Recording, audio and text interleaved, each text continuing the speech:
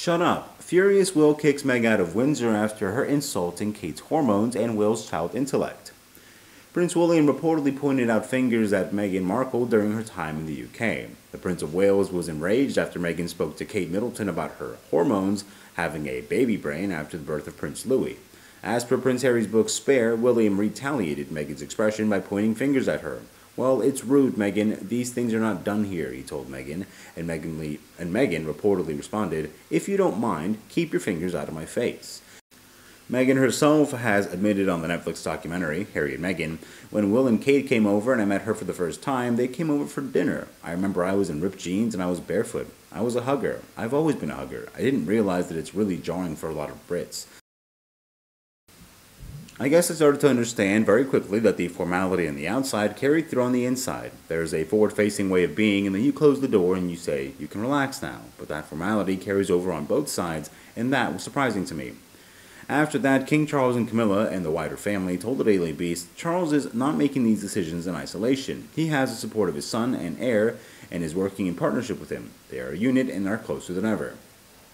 The decision to evict Harry and Meghan from Frogmore Cottage has also brought into sharper focus the uncertainty around her attendance into the royal rift. More than that, Prince Harry claims his brother, Prince William, physically attacked him in 2019 after insulting his wife, the former Meghan Markle. According to a bombshell report from The Guardian published Wednesday, William allegedly called the Duchess of Sussex difficult, rude, and abrasive before shoving Harry to the ground and injuring his younger brother's back on a dog bowl. The Guardian obtained an excerpt from the Duke of Sussex's highly anticipated memoir Spare, which comes out very soon. William could not be reached for comment. In the Spare passage, Harry recalls getting into an argument with the now Prince of Wales at his London home in 2019. After a piping hot, William allegedly confronted Harry about the whole rolling catastrophe of their deteriorating sibling relationship and complained about Meghan. The Duke of Sussex accused his older brother of parroting the press and told him he expected better, according to Harry's book.